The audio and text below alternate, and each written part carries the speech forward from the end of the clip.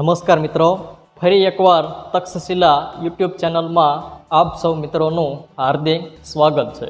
મિત્રો, લાસ્ટ લેક્ચરમાં છેલ્લે આપણે ધોરણ 11ના ઇકોનોમિક્સના વિષય પ્રવેશમાં ઇન્ટ્રોડક્શનમાં આર્થિક પ્રવૃત્તિઓ, ઇકોનોમિકલ એક્ટિવિટી અને બિન આર્થિક પ્રવૃત્તિઓ એટલે કે નોન ઇકોનોમિકલ એક્ટિવિટીઝ તેમજ એકમલક્ષી અર્થશાસ્ત્ર એટલે કે માઇક્રો ઇકોનોમિક્સ અને સમગ્રલક્ષી અર્થશાસ્ત્ર મેક્રો ઇકોનોમિક્સના તફાવતનો તુલનાત્મક અભ્યાસ કરેલો. મિત્રો, આજે આપણે વાત કરવી છે કે આર્થિક માહિતી જે છે તેને રજૂ કેવી રીતે કરવામાં આવે છે, કેટલી રીતે રજૂ કરવામાં આવે છે, how to represent economical information, તેના વિશેની આજે આપણે થોડી ચર્ચા કરવી છે. તો મિત્રો, કોઈ પણ આર્થિક બાબતો છે, કોઈ પણ ઇકોનોમિકલ ઇન્ફોર્મેશન છે, ઇકોનોમિકલ ડેટા જે છે માહિતી, તેને રજૂ કરવાની, તેને રિપ્રેઝન્ટ કરવાની મુખ્ય 3 રીતો છે. મિત્રો, મુખ્ય 3 રીતે આર્થિક બાબતોને, આર્થિક માહિતીને રજૂ કરવામાં આવે છે. જે રીત આપણને અનુકૂળ રહેશે, અર્થશાસ્ત્રીઓને અથવા તો સરકારને, જે લોકો આર્થિક બાબતોનો અભ્યાસ કરે છે, વિશ્લેષણ કરે છે, તેમને જે રીત અનુકૂળ રહેશે તે રીતનો તે લોકો ઉપયોગ કરશે અથવા તો 3 રીતોનો કોમ્બિનેશન કરી, તેનું સંયોજન કરી અને તેનો ઉપયોગ કરશે. મિત્રો, કઈ 3 રીતો તેની આપણે થોડી ચર્ચા કરીએ.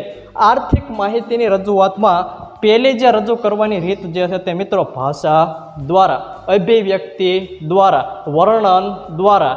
જ્યારે કોઈ પણ બાબતને મિત્રો, જ્યારે કોઈ પણ બાબતને બોલીને રજૂ કરવામાં આવે, અભિવ્યક્તિથી રજૂ કરવામાં આવે, તેવી બાબતોને ભાષા દ્વારા આર્થિક બાબતોની રજૂઆત તરીકે ઓળખવામાં આવે છે. અહીં કણે આપણને એક ઉદાહરણ પણ આપણે બુક મુજબ લીધેલું છે, માંગનો નિયમ. મિત્રો, માંગનો નિયમ ધોરણ 11ના ઇકોનોમિક્સના 4થા યુનિટમાં, 3જા યુનિટમાં માંગના નિયમની ચર્ચા કરવામાં આવી છે. તેને આપણે બોલીને રજૂ કરવો હોય તો તેને ભાષાકીય રજૂઆત કહેવાય છે.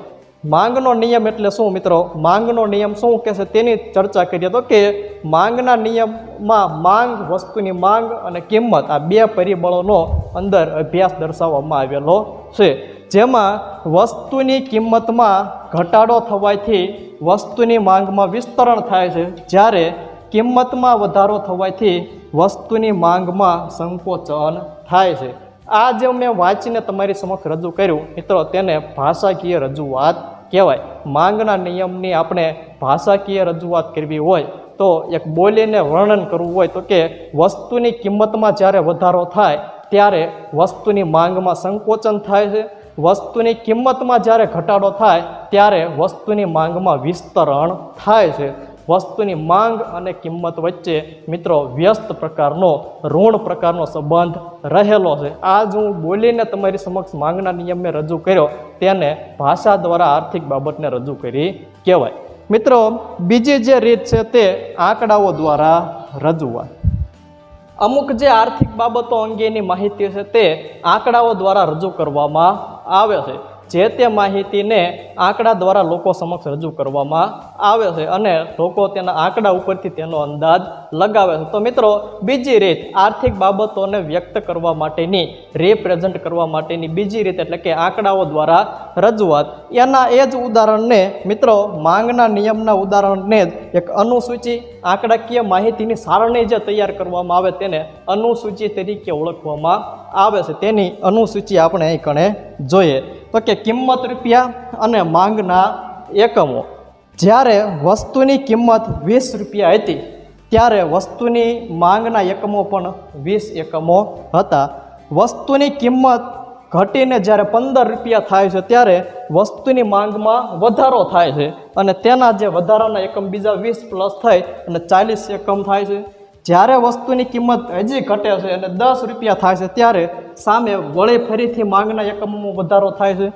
જ્યારે કિંમત 5 રૂપિયા સુધી ઘટી જાય છે ત્યારે વસ્તુની જે માંગ છે તે 80 એકમોની થઈ જાય છે. આવી રીતે અનુસૂચિ દ્વારા આંકડાકીય માહિતીને રજૂ કરવામાં આવેલી હોય તો મિત્રો તેને આર્થિક બાબતોનો આંકડા દ્વારા રજૂઆત તરીકે ઓળખવામાં આવે છે. ઘણી બધી બાબતો, રાષ્ટ્રીય આવકના આંકડા, બેકારી અંગેના આંકડાઓ, વસ્તી અંગેના આંકડાઓ વગેરે આ આંકડાઓ દ્વારા પણ આર્થિક બાબતો સરકાર દ્વારા આપણી સમક્ષ રજૂ કરવામાં આવે છે. ત્રીજો જે મિત્રો પ્રકાર છે તે આર્થિક બાબતોને રજૂ કરવા માટેનો ખૂબ જ અગત્યનો અને મહત્વનો પ્રકાર એટલે કે આકૃતિ અથવા તો આલેખ દ્વારા રજૂઆત. મિત્રો કોઈ પણ પ્રકારની આર્થિક બાબતોને આંકડાઓ ઉપરથી એક ચિત્રના સ્વરૂપમાં જ્યારે રજૂ કરવામાં આવે, એક આલેખના સ્વરૂપમાં જ્યારે તેને રજૂ કરવામાં આવે ત્યારે તેને આકૃતિ અથવા તો આલેખ દ્વારા રજૂઆત તરીકે ઓળખવામાં આવે છે. મિત્રો માંગના નિયમની તે અહીં કણે આપણે આકૃતિ દ્વારા રજૂઆત જોઈએ તો કે મિત્રો જ્યારે 5 રૂપિયા કિંમત હતી, મિત્રો અહીં કણે આપણે આલેખનું વિશેષ અભ્યાસ આપણે આગળ કરવાનો છે, જેમાં વાય ધરી ઉપર કિંમતના જે આંકડાઓ રહ્યા તે દર્શાવેલા છે અને એક્સ ધરી આડી જે ધરી છે તે એક્સ ધરી જ્યાં માંગના એકમો દર્શાવેલા છે. તો જ્યારે કિંમત ₹5 હતી ત્યારે તેની માંગ જે રહી તે 80 એકમોની હતી. કિંમત વધીને જ્યારે ₹10 થાય છે ત્યારે માંગ જે છે તે માંગના નિયમ અનુસાર કિંમતમાં વધારો, માંગમાં ઘટાડો, 20 એકમોનો ઘટાડો સાથે 60 એકમ થાય છે. ત્યારબાદ મિત્રો જ્યારે કિંમત વધીને ₹15 થાય છે ત્યારે ફરી માંગના એકમોમાં 20 એકમોનો ઘટાડો થાય છે અને માંગ 40 એકમોની થાય છે.